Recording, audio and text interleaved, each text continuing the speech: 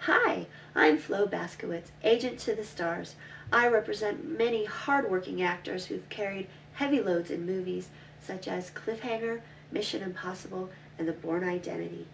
When my client read the script to A Gamer's Guide to Love, he was 100% behind the project. But the contract I negotiated for Fubu Backpack didn't include stunt work.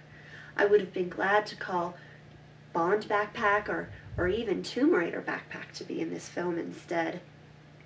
You cannot imagine the stress that my client endured when he found out he had to do his own stunts. He suffered a twisted latch, a dislocated shoulder strap, and a sprung zipper.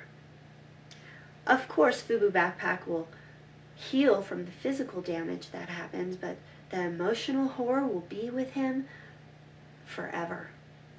And yes, we do expect Fast Pants Productions to compensate Fubu Backpack for all of his physical damage and his medical bills and the counseling that he's bearing right now.